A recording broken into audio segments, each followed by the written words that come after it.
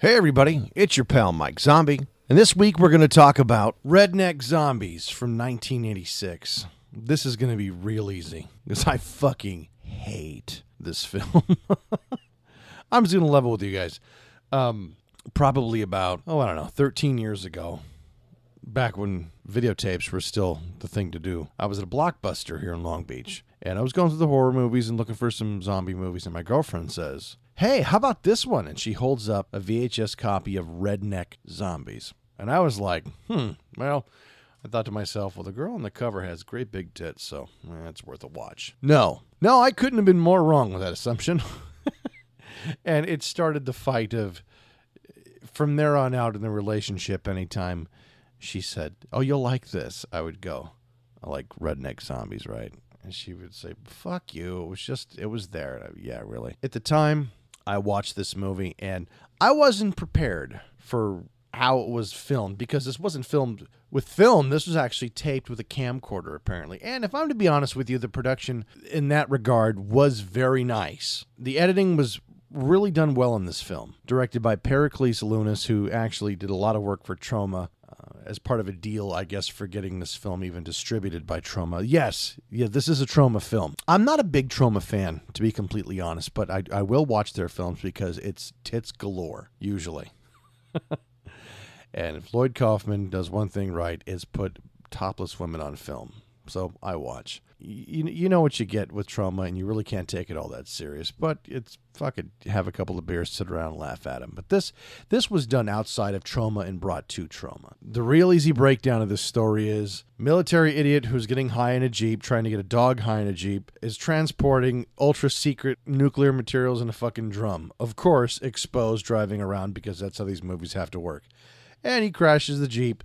The nuclear waste flies into a bunch of rednecks who use the shit for a still, who spill this nuclear waste into their booze, their moonshine. It gets on them. They're producing it for the local folks, so everybody who comes into contact with this liquid turns into a fucking zombie. Of course, we have a bunch of hikers and campers out in the middle of nowhere for no reason when all this shit takes place, and they all, for the most part, die with the exception of one.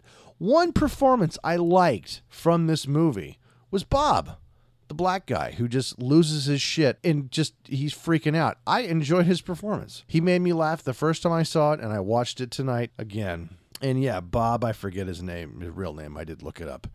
Funny guy, and I did enjoy his performance. And he only did this film. He did nothing else. And watching him lose his shit constantly was what I took from this film. A couple of the special effects, considering it was done in 86 by a guy who had a supposed $10,000 budget, actually some of them were pretty good. A lot of it was just cheesy shit, but production-wise, I thought it was a fine film considering how it was captured. Whatever.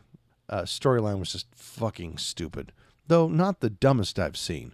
It's the gimmick of the whole redneck thing. And this, apparently what I watched tonight was the DVD copy that came out, the director's cut, because Lord knows that there was a bunch of shit we were missing that didn't make it in from the fucking camcorder first version. I don't know. This movie isn't any good. I'm not going to lie to you. It's been given 4 stars from, almost 2,000 users. Really? I'm blown away by that. This, to me, is a 2-star film. It's out of 37. I'm kidding. It's out of 10. I don't know. Maybe people like the fact that it's just a Troma film that's kind of homespun. And I don't know. Maybe that's the case. I did not enjoy this film then. I didn't enjoy it now. But I've seen some worse lately that were homespun. So I guess for being a one these guys did themselves with a camcorder, I would call it a complete success. But congratulations, you just won the retard race. Don't know what to tell you. So anyways, folks, that's all I've got this week. It's a short review. And this is an 84-minute film. I'm fucking blown away because the interesting parts took up 4 of those minutes. So there's 80 minutes of flurf going on in this. Unbelievable.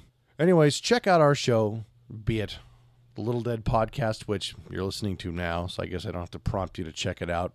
The Zombie Mob, you can Google all of these. The Electric Chair with Midnight Corey, Misfit Boys' new show coming out. What the fuck is that coming out? I want to hear it. Anyway, all right, guys, have yourselves a great week, a great holiday week. Be safe on Monday, and everybody's going to be barbecuing all weekend and drinking and having a good time. Please don't fuck around. Be careful out there. We'll talk to you soon.